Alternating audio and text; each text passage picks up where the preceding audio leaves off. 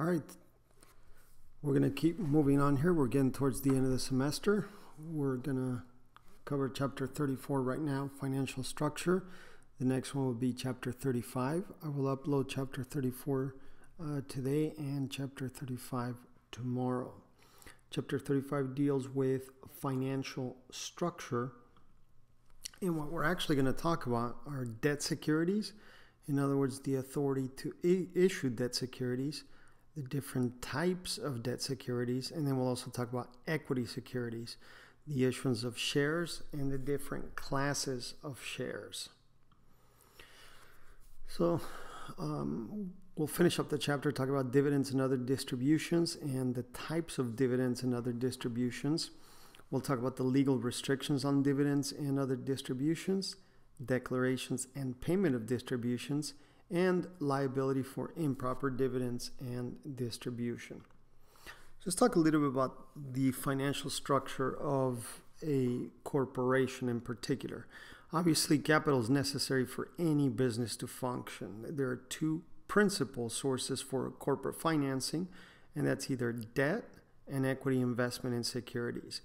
Debt is basically, for those of you that had Finance 3403, those are mainly bonds. So when we talk about debt, they're usually in the form of bonds, and equity would be the issuance of shares. And that's really what this chapter is about. It's not a long chapter, but the concepts here are very, very important because obviously the financial structure of the firm really dictates a lot of the financial decisions that the firm will make or undertake. So let's start off with debt securities. So let's start off with the very basics, which is the authority to issue debt securities. So let's define what a debt security is. It's a source of capital creating no ownership interest and involving the corporation's promise to repay funds that are lent to it. So in other words, we're talking about debt, and in particular, when we talk about debt, we're talking about bonds, which is a debt security. So again, very, very common source of capital. The key factor is it does not create an ownership interest, whereas stocks or shares of stock create an ownership interest, debt does not. So in other words, the creditor really has a claim for the amount of that debt, right? For the amount of the money that's lent to the firm, but has no ownership interest. So they do not participate in the decision-making process.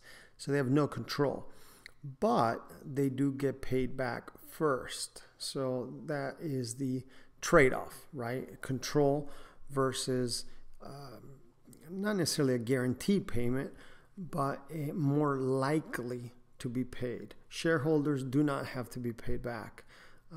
Debt holders do, unless obviously the corporation is bankrupt. So what's the rule? Each corporation has the power to issue debt securities as determined by the board of directors. So again, the board of directors, remember, are elected by the shareholders. And so the board of directors decides whether they're going to issue debt securities, how many, and in what amount. It's a careful balance because obviously debt needs to be paid back, whereas securities really don't need to be paid back. I mean, there are dividends, but a company does not have to declare dividends, so it really is not an obligation.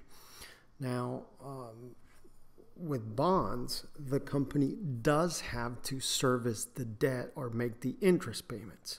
So that's the difference. So the board of directors has to be very, very careful when they determine how much debt they're going to take on. And they have to be careful not to over leverage themselves or issue too many bonds.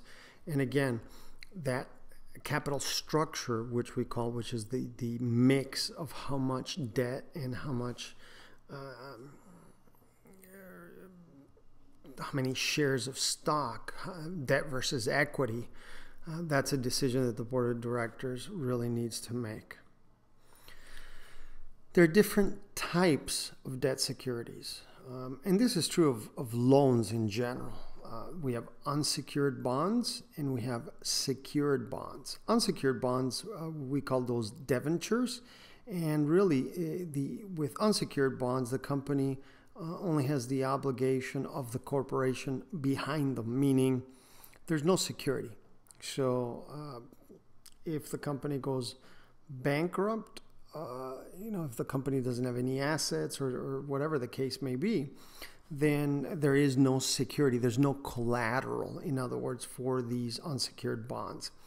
Secured bonds, on the other hand, are claims against a corporation's general assets and are also liens on specific property. So it may be that the bonds could be secured by fixed assets. The bonds could be secured by an office building, for example, that the corporation owns.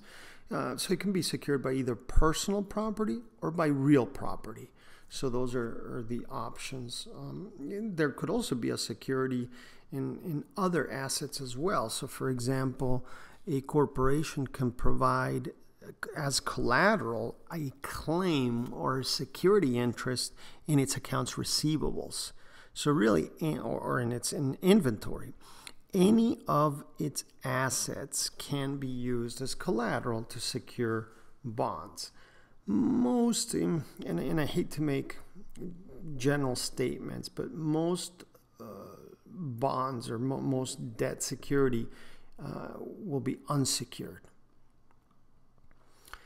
There's also something called income bonds and participating bonds. So income bonds, it's a condition to some extent the payment of interest on corporate earnings. So in other words, you will get your interest, but how much of that interest you get paid back is going to depend on corporate earnings. So for example, if there are no earnings and you have an income bond, then you're not going to get any interest. And that's all done as part of the indenture, or what we call the issue itself, the security. The bond documents will state exactly whether the bond will be an income bond or a participating bond. Participating bonds call for a stated percentage of return regardless of earnings, with additional payments dependent upon earnings. So in other words, there's a base rate or a floor. Let's say that we have 15% participating bonds with a 10% guaranteed earnings.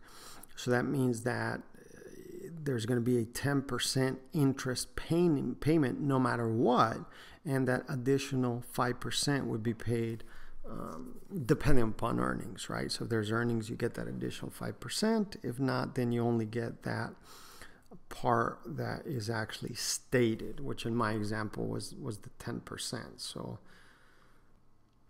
that's another distinction that we make in bonds. And yet another that we have is we have convertible bonds and we have callable bonds. Now, convertible bonds may be exchanged for other securities. The most common type of convertible bond would be a bond that is convertible to equity. So let's say, and it depends how it's structured, right? The bond document itself will have all the conditions. So it may be that the bond is convertible to stock after 5 years, or after 6 years, or after the company exceeds $100 million in capital, or whatever the case may be. It can be structured however, as long as it's in that, again, what's called the indenture, the document that actually controls the bond itself. The indenture is almost, it's equivalent to a contract between the company and the bondholders.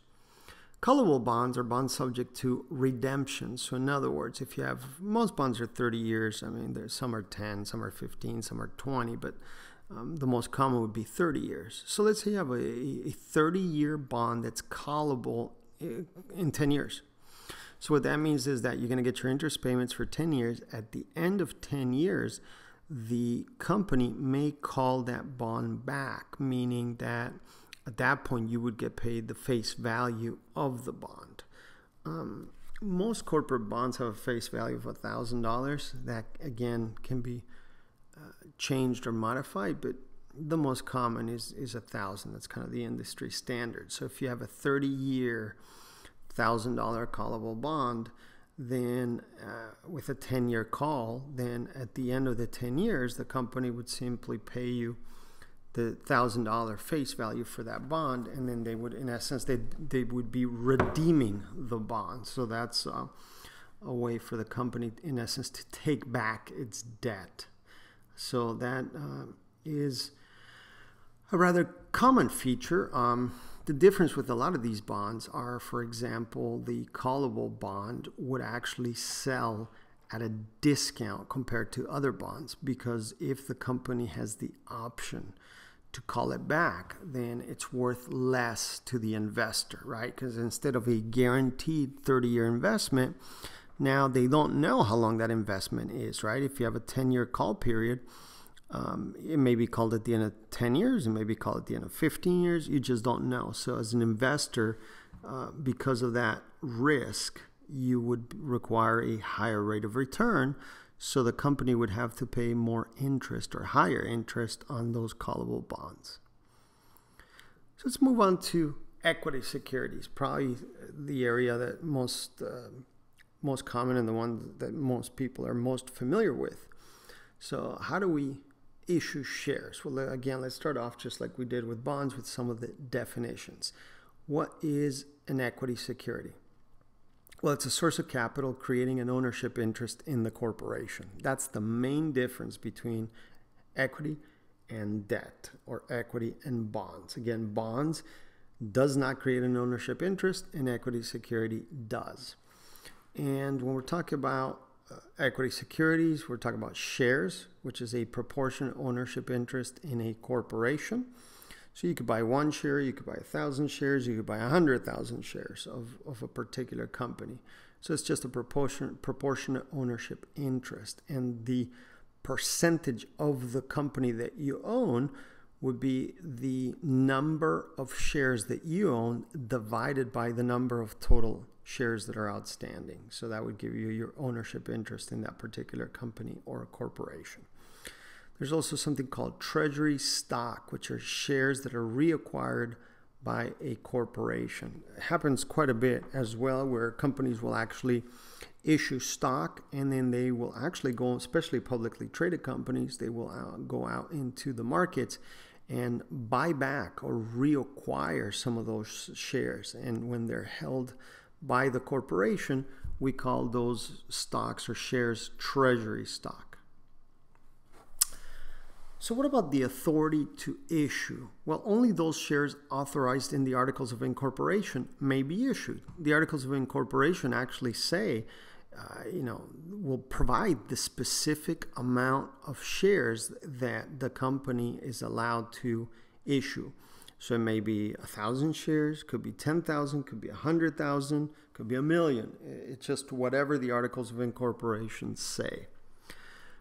There's also something called preemptive rights, and that's actually very, very important to shareholders, especially those that have a controlling interest in a corporation, and in particular, if it's a closed corporation.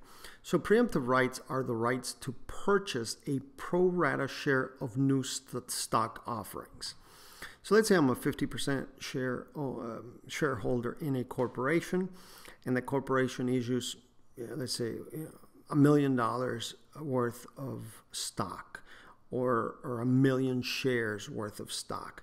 Well, as a 50% owner of the company, if those shares fall into hands that are not mine, right? If other people buy those shares and I don't have an opportunity, then it will dilute my percentage ownership of the company.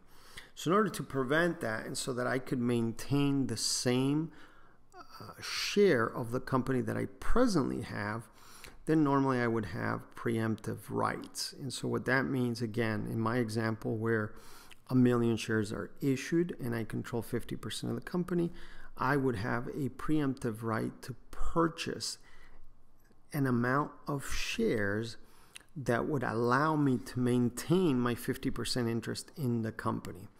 So again, if it's just 1 million shares that would be outstanding, then I would have an option to purchase 500,000. Remember, it's an option. I can buy it or not, right? It's my choice, but I do have that preemptive right, or that opportunity, or it's almost like a right of first refusal. So if I elect to purchase those 500,000 shares, then I will maintain my 50% interest in the company, and the remaining 500,000 shares can be sold to whoever at that point.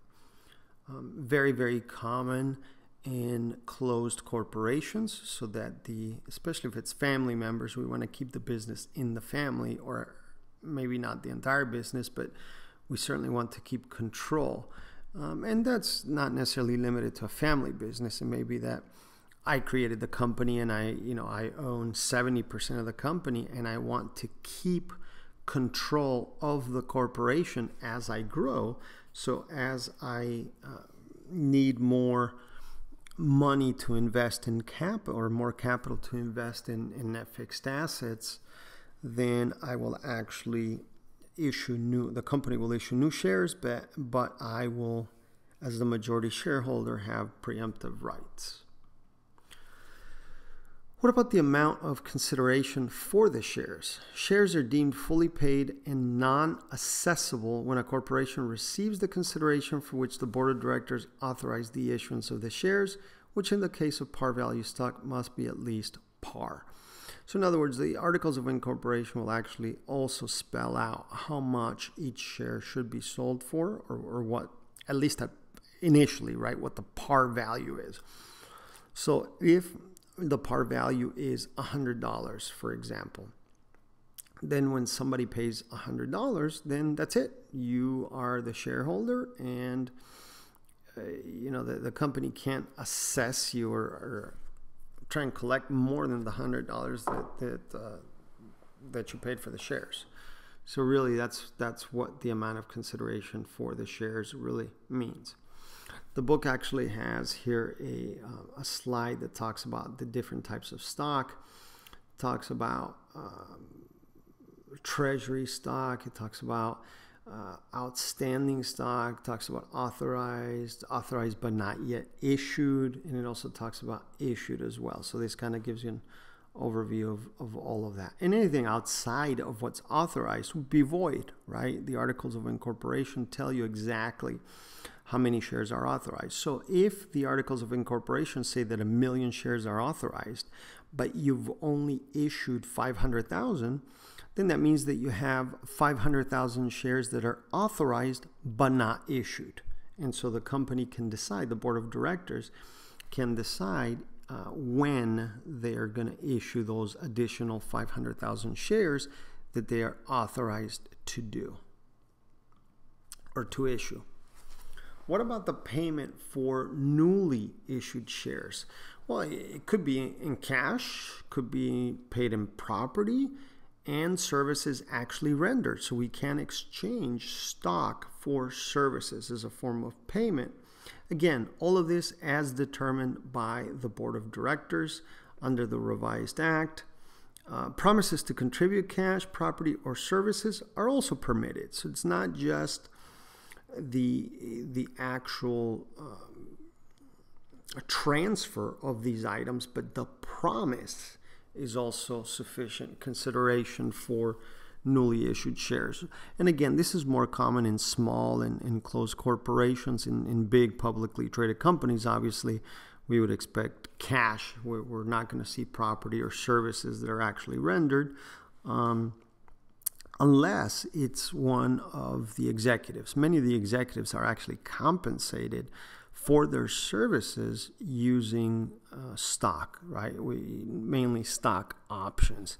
In fact, a lot of the bulk of the executives on Wall Street, most of the money that they make is not really from their salaries.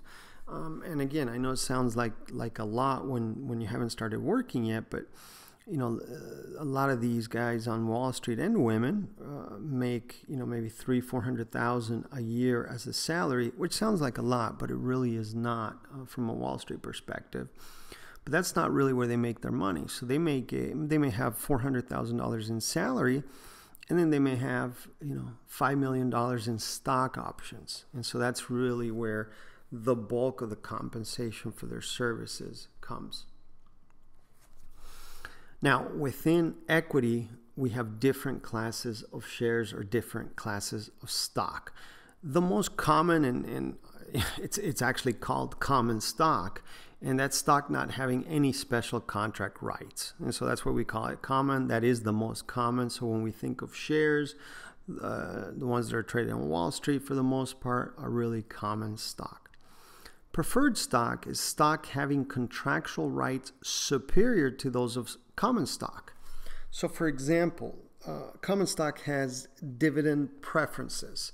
In other words, they must receive the full dividends before any dividend may be paid on the common stock. So if you own preferred stock, you always get paid first from the dividends. If there aren't enough, or if there isn't enough money to pay the common stockholders, too bad. The preferred stockholders get paid first.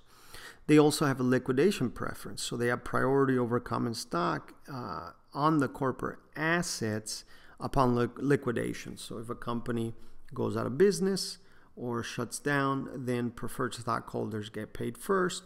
Whatever's left over then goes over to the common stockholders. I already talked about stock options when I was talking about compensation to the executives.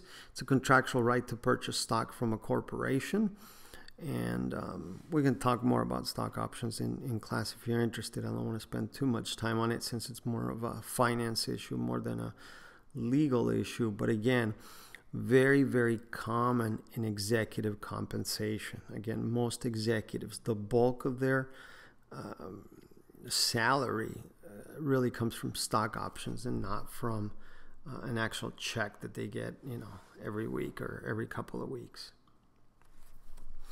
So here's a chart, and your book has this as well, which is a pretty good comparison of debt and equity securities. Talks about the ownership interest, the obligation to repay principal, fixed maturity, and all these other terms and conditions. And so it's a great chart for you to study from, actually, where it compares the differences between debt and equity, and actually breaks down equity into the two main types, whether it's preferred or common, and it tells you how those behave. So let's move on to dividends. Dividends and other distributions. There are different types of dividends and distributions. Distributions are transfers of property by a corporation to any of its shareholders with respect to its shares. And cash dividends are, just like the word says, the most common type of distribution, which is, in essence, you get a check for a specific amount for that particular dividend. Most dividends are paid quarterly. They don't have to be. In fact, a corporation does not have to declare a dividend if it doesn't want to. So that's another important fact.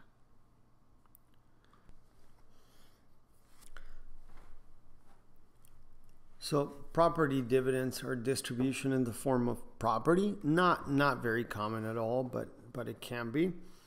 And also there's stock dividends, which is a proportional distribution of additional shares of stock. So in other words, instead of getting money, you get 5 additional shares, right, as a dividend, or 10 additional shares, or whatever the board of directors decides that it wants to pay or is adequate to distribute.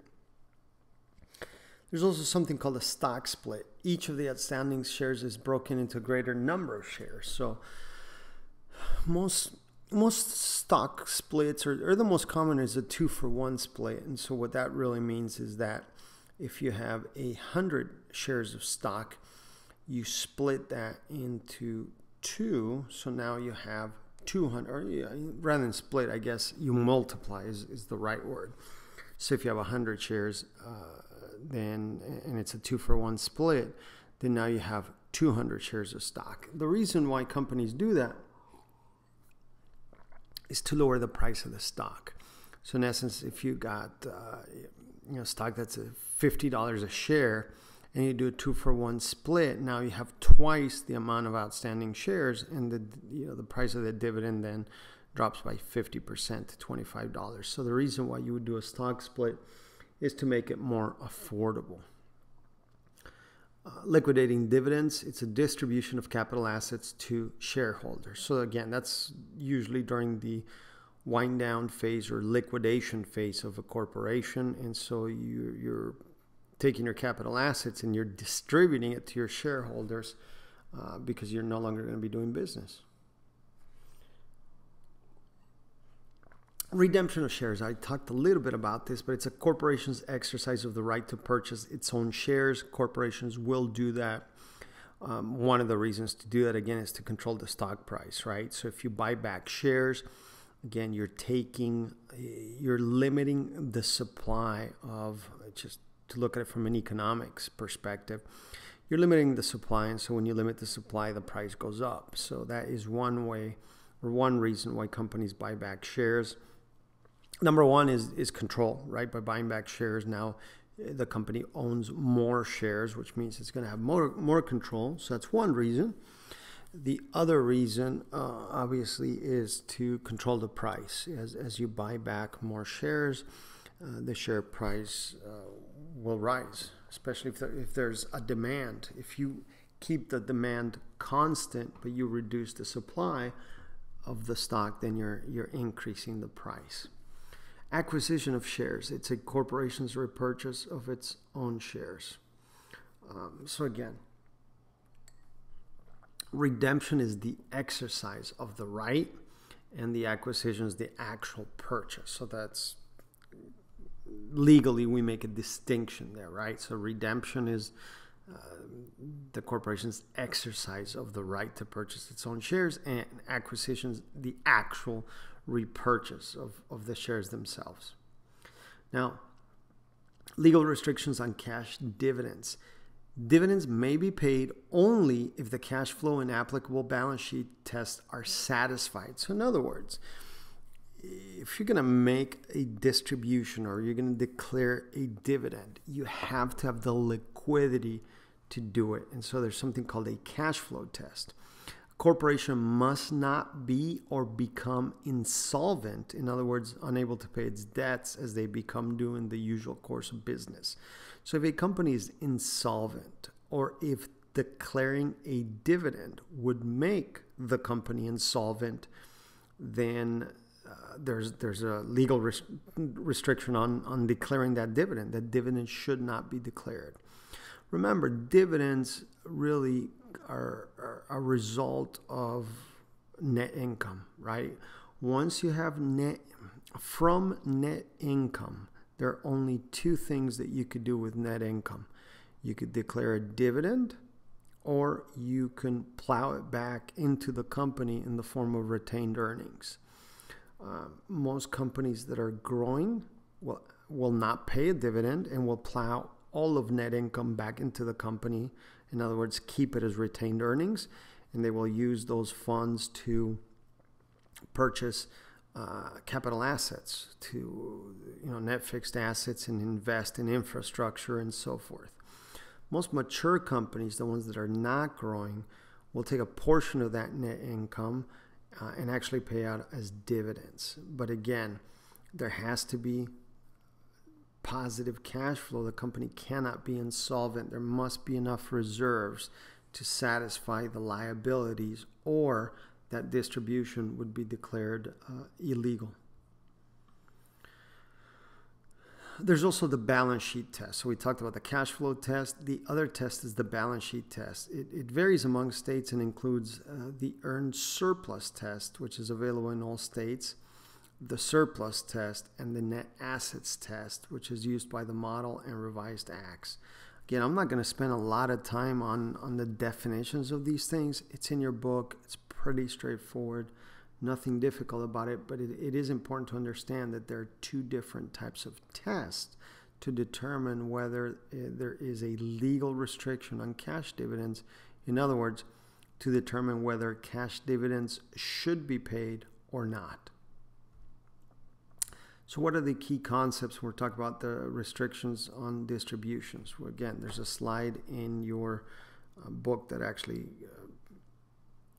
explains all of this, and we do use accounting terminology for all this, which obviously as accounting majors you should be familiar with what we mean with all of this. So we look at the total assets and we look at the net assets as well, right? So if we take net assets, we can actually divide that into earned surplus, which would be retained earnings, capital surplus, which is contributed capital in excess of par or stated value. We have stated capital, which is contributed capital, and then we have liquidation preferences. So those would be how we define our net assets. So our surplus would be our earned surplus and our capital surplus. And then at the very bottom there we have liabilities. So legal restrictions on liquidating distributions. States usually permit distribution in partial liquidation from capital surplus unless the company is insolvent. So that really is the key. A lot of these different types of distributions, whether it's a liquidating distribution, whether it's a dividend, will depend on whether the company is insolvent. If the company is not insolvent, it will usually be allowed. What about the legal restriction on redemptions of shares? Remember, redemptions of shares was when the company decides that or determines that it's going to buy back some of its own shares. In most states, a corporation may not redeem shares when insolvent or when such redemption would render it insolvent, which is pretty obvious if you think about it, right? I mean, if you're insolvent, then you shouldn't be using that cash to buy back shares, and in particular you shouldn't be redeeming anything if you're insolvent, or if doing so would lead you to be insolvent. And again, to me, that's just common sense if you think about it. Legal restrictions on the acquisition of shares. Restrictions similar to those on cash dividends usually apply as well. So what about the declaration and payment of distributions? Do shareholders have a right to compel a distribution? The declaration of distributions is within the discretion of the board of directors. So they are the ones that determine whether there will be a distribution or a dividend and how much. Only rarely will a court substitute its business judgment for that of the board. So in other words, shareholders really don't have a right to compel a distribution. That's the short answer. The board of directors are the ones that decide, and courts will not substitute their judgment for the board. So, in other words, the courts will not step in and compel a distribution unless there's some very, very compelling reason or fraud or something really unusual with the board. What's the effect of the declaration? This is key. Once properly declared, a distribution is considered a debt that the corporation owes to the shareholders. So in other words, a corporation does not have to declare dividends. There is no liability for not declaring dividends. However, once the dividends are declared, then it becomes a debt. It becomes an obligation. And at that point, a shareholder could sue to enforce that obligation or that debt. So what about if dividends and distributions are improperly declared? What's the liability of the board of directors? And what's the liability of shareholders, right? Well, let's talk about directors first. The directors who assent to an improper dividend are liable for the unlawful amount of the dividend. So in other words, they're liable for that. And what do we mean by an improper dividend? Well, if the corporation is insolvent, or if the corporation would become insolvent as a result of the dividend, that would be a situation in which the directors would be liable for the amount of that dividend. What about the shareholders?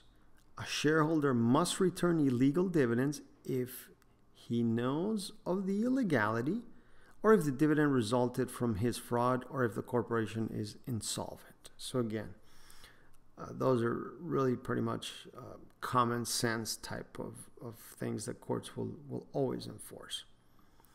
So we're going to finish off tonight by putting all of this together as far as the liability for improper distributions.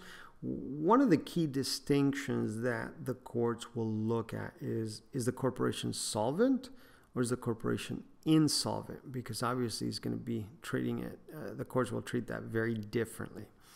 So if we have a non-breaching director and the corporation, it doesn't really matter in that case whether the corporation is insolvent or not, that non-breaching director will not be liable for an improper distribution.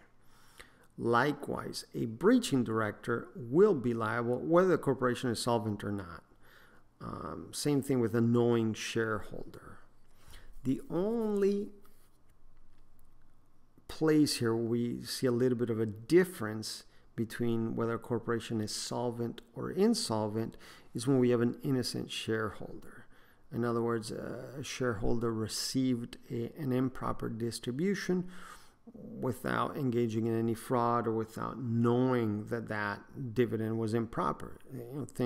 Imagine that you own 100 shares of corporation X, Y, and Z, and suddenly you get a check in the mail for $5,000 for as a distribution, and you're like, wow, great, right? You had no idea. You're just a shareholder. You don't participate really in the management. You don't, you have the shares as an investment. So you really don't keep track of what's going on. You don't participate in the management per se. So you're innocent. You had no way of knowing. Well, the corporation is solvent, then you get to keep that dividend. But if the corporation is insolvent, then you would be liable and you would have to give that dividend back, even though you were innocent, even though you didn't know that this was an illegal distribution, and even though you didn't participate in any way in that illegal distribution. So that is really the only area where the courts will make a distinction or a difference between whether a corporation is solvent and insolvent. It'll provide a different result. So this is all for chapter 34. I'm going to sign off for now, and then we will continue with chapter 35, which I will upload tomorrow.